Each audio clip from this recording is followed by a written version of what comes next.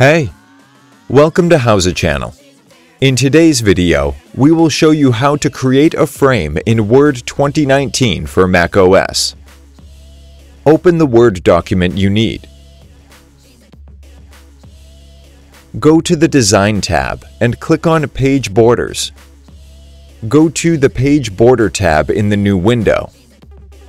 Click on Box on the left side menu. Now choose the border style.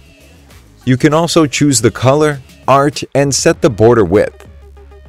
You can apply the border to the whole document, this section first page only, this section all except first page. Choose the one you need and click OK.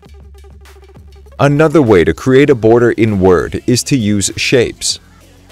Go to the Insert tab and click on Shapes. Choose the one you prefer. Left-click on your mouse and move the pointer to set the size of the border. Choose the style in the Shape Style category. To type inside the border, right-click on it and choose Add Text. Thanks for watching the video. Please like it and let us know if you use any of our tips and tricks. Subscribe to our channel. We upload new tutorials every day.